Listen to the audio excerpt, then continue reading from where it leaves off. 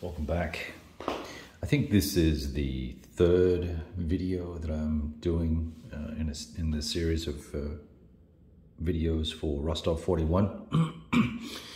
We're halfway through turn 5. The Soviets had the last turn, or the last section and segment in turn 4, and then got the back-to-back with the initiative die roll for turn 5.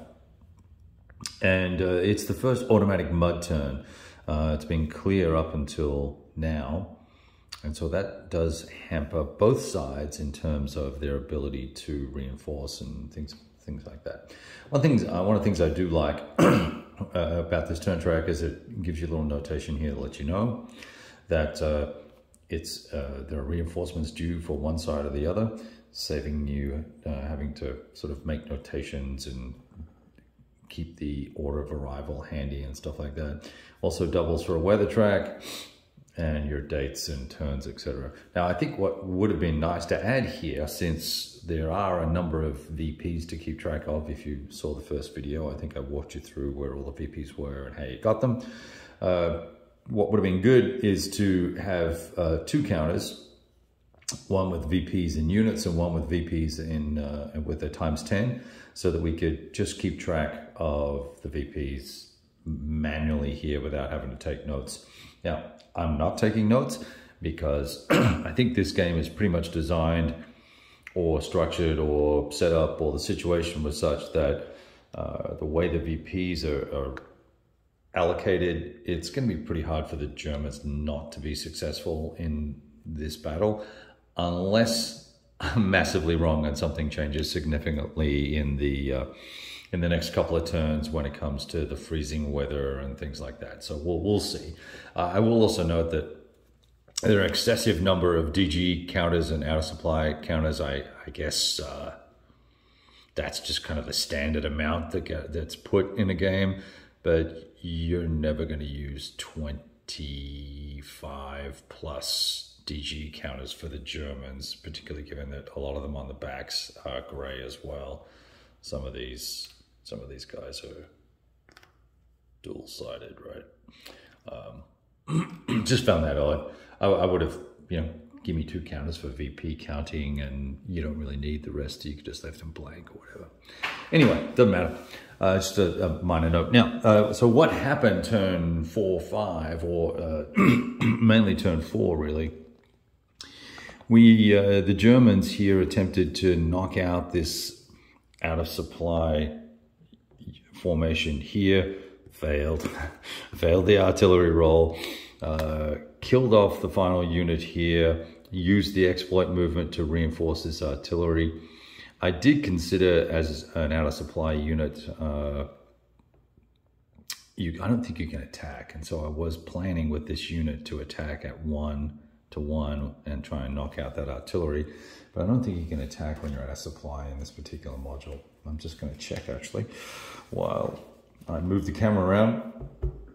Oh, it's half attack strength, so it would have been a 1-to-1. That's pretty risky. Let's see what I roll. Yeah, there you go. I rolled a 5 on a 1-to-1, would have been an A1, would have killed the unit, so just as well I didn't. Sitting here ties up at least 2 units, right? So that's a good thing.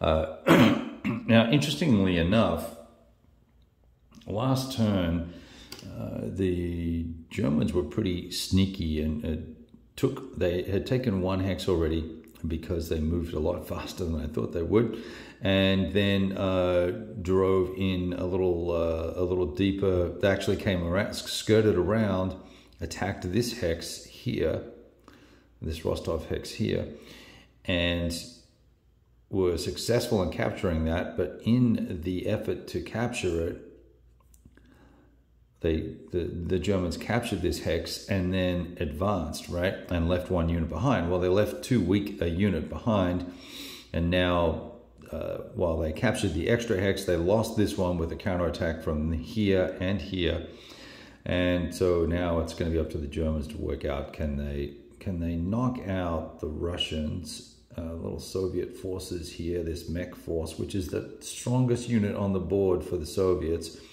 Can we knock that guy out of here? And I think this turn, that's not going to be possible, or maybe it will be actually. Maybe if I get this artillery into the game.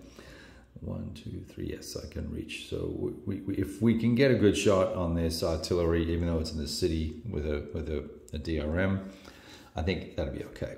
So that's what went on down in Rostov. So Rostov is, you know, not under control by any one force yet, really, but I think the Germans are going to have this in hand unless a lot of reinforcements come in.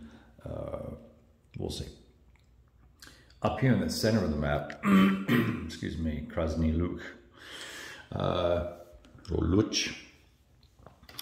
This area had several units. We rolled all of those units up, bar that one. These 2 Cav units managed to escape, even though they were in zones of control and all the rest of it. So that was pretty nifty.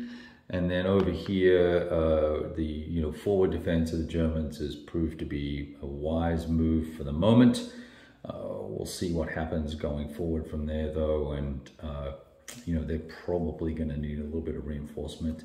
If more Soviet forces pile in here, they could end up getting some 1-to-1, 2-to-1 attacks that might prove to be dangerous and put us in a sticky situation with VP counts here.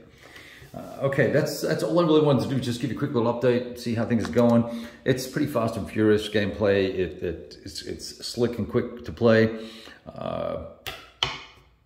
Is what it is, SCS. So we'll talk soon. Ciao.